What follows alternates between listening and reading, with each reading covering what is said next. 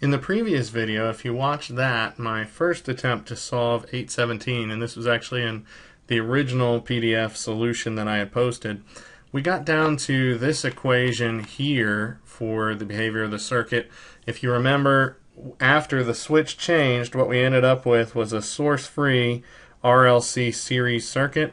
And so we just applied Kirchhoff's voltage law all the way around there. This ended up being the voltage for the resistor.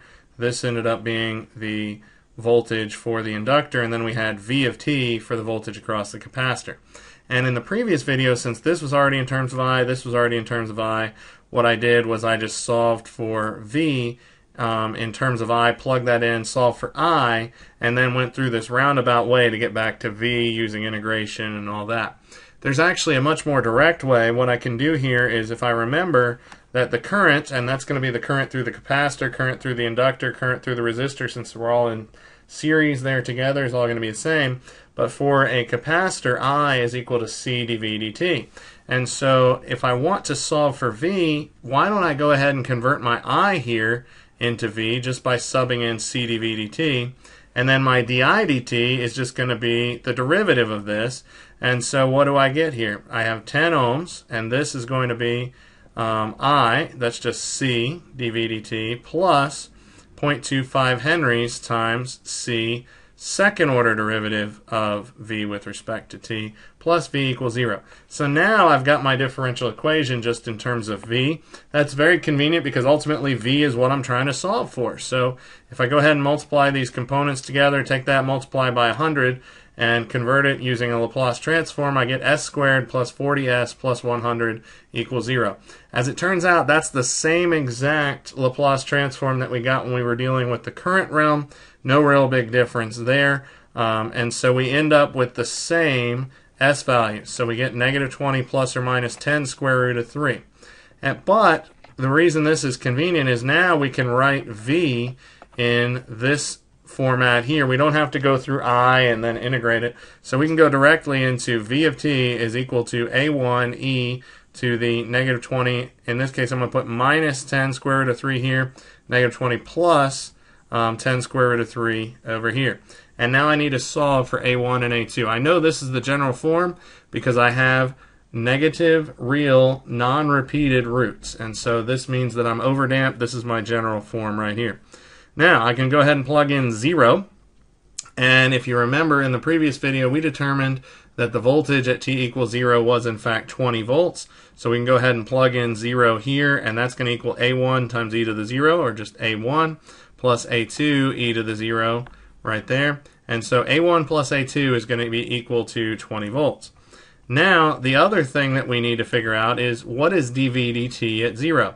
Well, that's found by looking at the current initially. And if you remember, we looked at the initial current through the inductor, and we know that that didn't change instantaneously. And so we know the initial current through the RLC circuit was 0 amps. And so therefore, we know that since the original current, I, through the capacitor, through the inductor, through the resistor was 0, I can again go back to I equals C dV dt. The inductor current is the same as the capacitor current, so therefore IC equals C dV dt. And since IC is 0, and I have a non-zero capacitance, that means dV dt at 0 was also 0. So since dV dt at 0 is 0, let's go ahead and find dV dt using this. And so this is just going to be S1a e to the S1t plus S2a e to the S2t. And so we can solve that on down, and we get 0 is equal to S1a e to the 0. It's just S1a plus S2a e to the 0.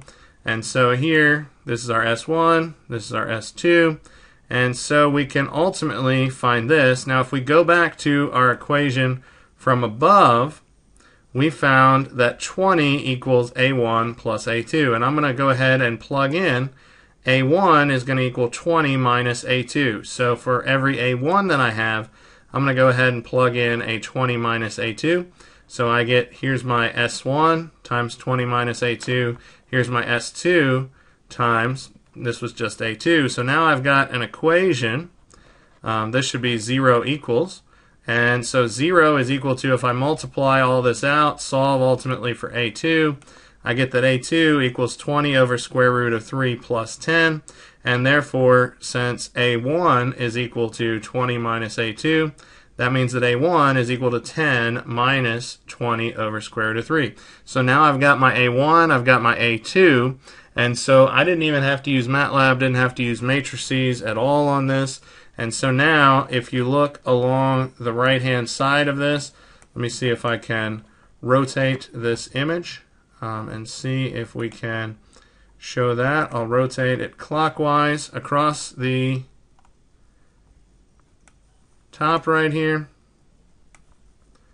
This is our general form solution. V of t is equal to 10 minus 20 over root 3 e to the negative 20 minus 10 square root of 3, that whole quantity, times t, plus 20 over square root of t plus 10, that whole quantity, times e to the negative 20 plus 10 square root of 3 times t. And so this is a lot cleaner to see than things out to multiple decimal places. It's a lot easier to see where those values come from. You don't have to worry about MATLAB. You don't have to worry about doing another integral. And I think this is just a lot cleaner solution. So hopefully this makes it a lot easier to understand how to solve for v of t. But as you've seen, both methods should work just fine and get you the same result. All right.